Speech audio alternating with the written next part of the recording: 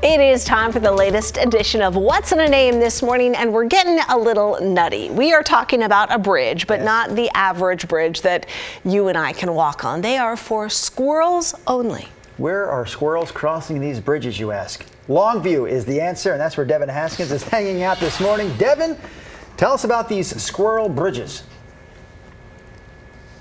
Yeah, I mean, when we know how to cross streets, we learn at an early age. You know, you look both ways, you go. For a squirrel, it's maybe more like a game of Frogger of just darting and dashing to get across. Well, a local man almost 60 years ago built this bridge. It's called the Nutty Narrows, and it is a way for the squirrels to cross the roads, which we actually just saw about a minute ago, across this busy road.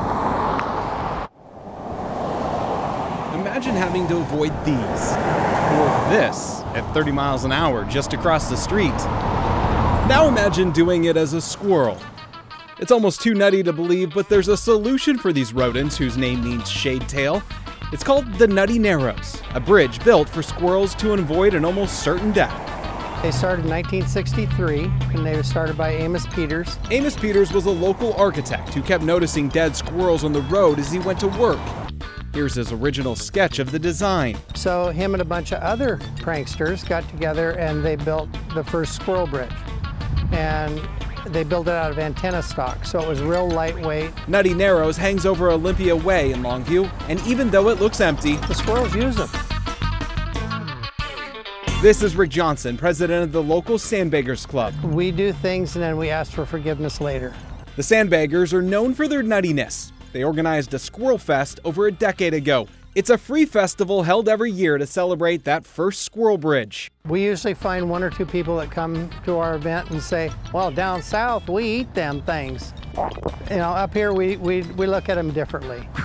And at almost every Squirrel Fest since, a new bridge is unveiled and hung.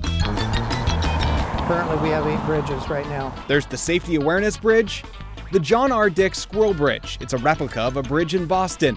The R.D. Olson Bridge, which resembles the Lewis and Clark Bridge, and the S&R Squirrel Bridge. If that looks familiar, it's an exact replica of the Fremont Bridge, except with the squirrel theme. Every bridge is different. Every bridge was built by either a company or a corporation or something, and it's their own design. The Squirrel Fest may only last a day, but the celebration of the bridges lasts even longer. Every year, the Nutty Narrows gets decorated for the holidays. So if you ever see a squirrel trying to cross the road, try and guide them to the nearest squirrel bridge.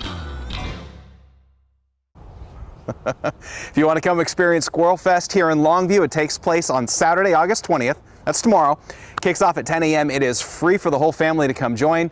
There's food, there's music, there's games, everything. It lasts from 10 to 10. So back here in Longview, the Squirrel Bridge, the Nutty Narrows, was actually added to the National Register of Historic Places in 2014. And to commemorate Amos Peters' contribution for those squirrels, they built him a statue.